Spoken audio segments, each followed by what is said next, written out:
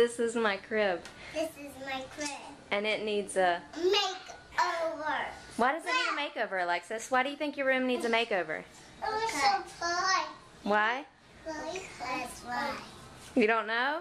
What kind of bed do you want? A bunk bed. A bunk bed? Uh-huh. Okay, so this is Alexis's room. It's the room that we're submitting for the room makeover. As you can see, it is very pink and very Dora. This is actually the color the room was originally. We picked out a paint sample, brought it home. My husband started painting. He had painted the entire room before I realized that that was not the shade I had originally chosen. So it was light pink. It was blinding pink, is what I like to call it. But as you can see, eventually I convinced him that he needed to repaint the room. He came back with this.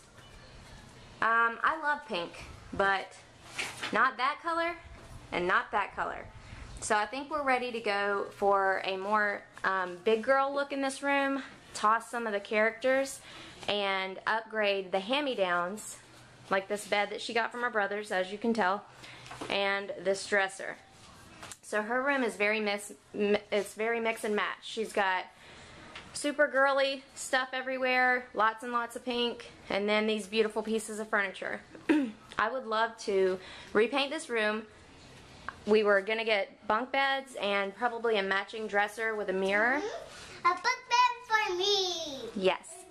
And so that's what we would like to do. So if you want to help Alexis make her crib a little more livable, then pick us. Say thank you. Thank you.